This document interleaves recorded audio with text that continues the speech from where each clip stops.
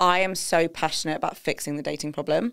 Like, I've seen it impact my mental health. I've seen it impact the mental health of my friends. Like, one of my friends messaged me the other day and she was like, do we just now expect that everyone is going to ghost us and everyone is going to leave and there's no compassion anymore to the way we speak to each other? Yeah.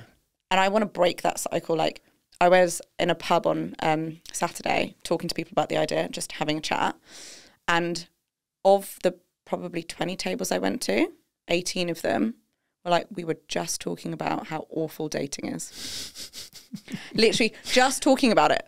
Yeah. Because it is, when you get together with your friends, it is the thing that stands out in your mind, right? Like, I've been on Tinder all week or Hinge all week, and, you know, people have liked me, and, you know, we've had 10 matches and none of them have turned into dates. You know, 5% or less of matches turn into dates.